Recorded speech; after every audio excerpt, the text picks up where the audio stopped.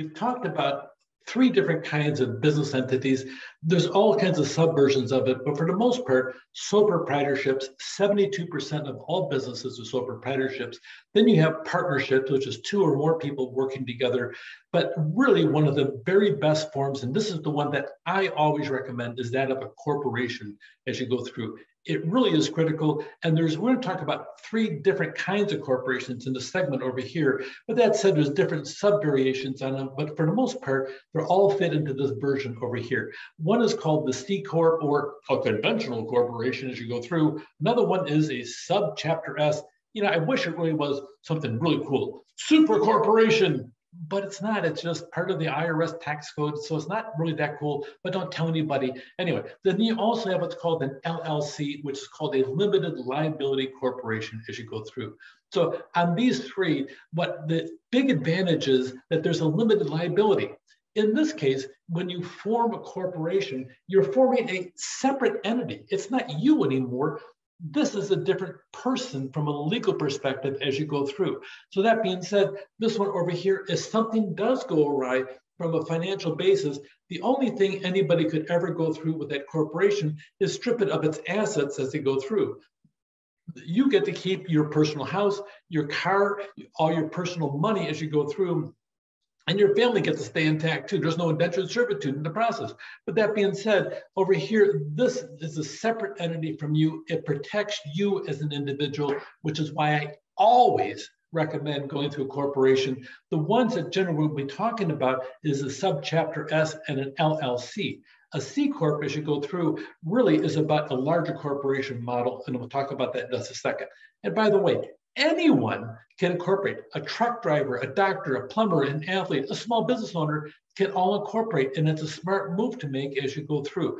It doesn't cost that much money to form a corporation. You may have to pay a little bit more to file taxes and such like that, but the reality is all of us, pretty much if you're going to go in business, can really legally afford to do it, and it's a smart move to do. Normally, stock's not issued to outsiders when they incorporate, except with a C corporation. There's a lot of major advantages, a limited liability, possible tax benefits as you go through. And a lot of companies on the internet can provide a service to you at a low fee for a corporation as you go through. Now, the advantages, there's limited liability.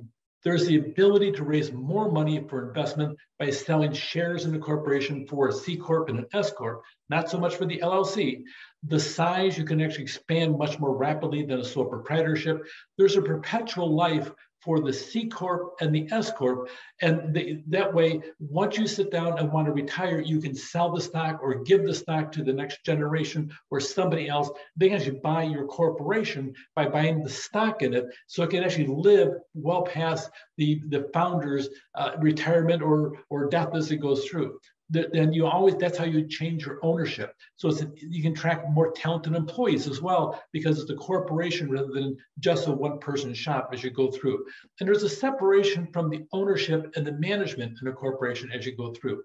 A disadvantage, it does cost more money than a sole proprietorship. Just depends how big you think your business is going to be.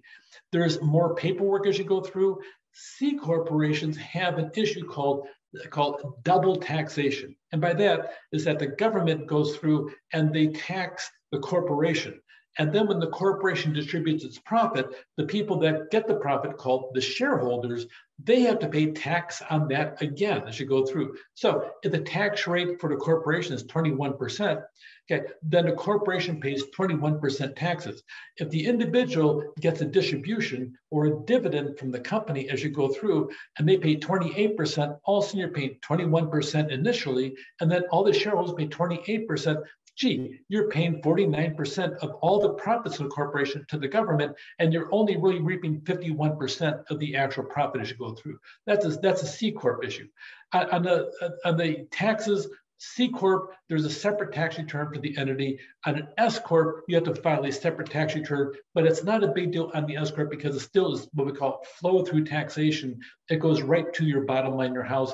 In the C Corp, the profit actually is a dividend as you go through. The size can be bigger as you go through, maybe more difficult, and they're harder to terminate because they have that opportunity to be a perpetual life, at least in the C Corp and the S Corp as you go through. Sometimes there's a conflict between the stockholders and the management as you go through. So here is the C Corp as you go through. All corporations, you file them with your local state that you're beginning business in as you go through. You can also change that later on, but generally the state's going to look for their own tax base for the corporation as you go through. The paperwork can be a bit intimidating, but for a C Corp, you can get a 403B planning, which really helps you an awful lot as a corporation. But the paperwork is bigger, and usually it's established for larger corporations that intend to sell stock in the stock market. You can see here that a lot of times the C Corp, if you sell stock, depends how you sell it, privately, individually, maybe on a limited basis on an over-the-counter stock sell. By the time you're all done, every time you sell a share of stock, you're selling part of the ownership of the business. And by the way, you have to have an annual meeting when you sell stock, and those owners, those stockholders have a right to be heard. And by the way, they have a right to vote who sits on your board of directors. So all of a sudden, you're sitting there, you start your corporation, you sell all the stock, you got lots of capital coming in the whole process, you feel, whoa, I'm on top of the world. And all of a sudden, you find out that you have a board of directors and they don't like you anymore and they want to fire you, kind of like they did Steve Jobs. You own the company, but out you go because they want somebody new, somebody fresh, and boom, you're gone as you go out there. So that being said, you really look at the whole aspect of it. You got the officers, the managers, and the employees. It's a great model, except you kind of really make certain you're running it well according to the views of your board of directors. In S Corp, it's a unique government creation. It looks like a corporation, but it's taxed like a sole proprietorship or a partnership as you go through. The S Corps have shareholders, directors, and employees, plus they have that benefit of the limited liability part. Their profits are taxed only one time as a personal income. We call it a pass-through taxation as you go through. It really, in today's market, the S Corp depends what your long-term goals are. In today's economy and the way the laws are structured, there's a little bit of advantage on an S Corp over an LLC. But an S Corp and an LLC are both the models always recommended for a small business startup as you go through. S Corp's got a couple of qualifications to it, no more than 100 shareholders. That's not 100 shares of stock, but shareholders as you go through. There's only one class of stock called common stock. You can only derive no more than 25% from passive income sources. In other words, from investments as you go through. So really the S Corp is a really positive way of doing it. Another way of actually having a corporation is called an LLC, or a limited liability corporation. You got that same excellent protection as a corporation, but without the eligibility requirements that are out there. The only thing is that you have the limited liability. You can choose the taxation, which gets more complicated. You have to see me at a different time presenting on this specific topic. An LLC, let me just give you you can tax it as a sole proprietorship, but you can also tax it as an S Corp. It gets a bit complicated over there, but that being said, there's a really smart reason for doing that.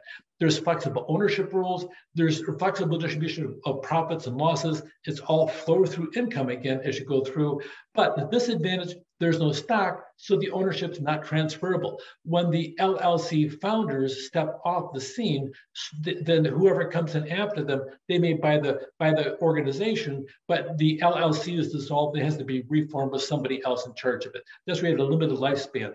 And the taxes, it really is one of the aspects of it flows through with more taxes and a bit of paperwork as you go through. So by the time you're all done, you got three kinds. Generally, the C Corp is used for large corporations as you go through. The S Corp and the LLC for small businesses. A big advantage is that flow through taxation. That C Corp, you have that double taxation issue, which really irks people, but you make up for it by the volume of revenue that you make. In the S Corp, you have a limitation of 100 shareholders with the one class of stock, and the LLC has no stock, and the LLC ends with the owner. But overall, this is an excellent model for you to choose as a business structure for you to organize your business. Take care.